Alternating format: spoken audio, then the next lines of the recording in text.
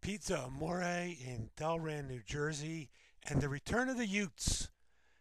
My daughter Jordan and her friends, good looking cheesesteak. They were kind enough to cut it into quarters so we could each get a piece and get a good judge of it.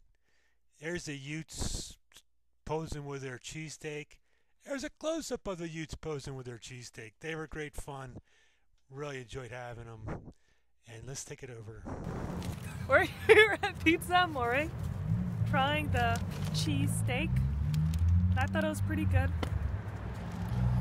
Yeah, it was pretty good. I think it was all right.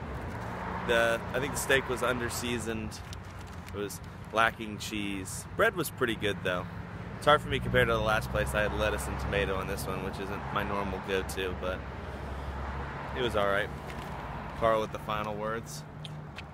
And now for a final thought. All I gotta say was oh, thank you.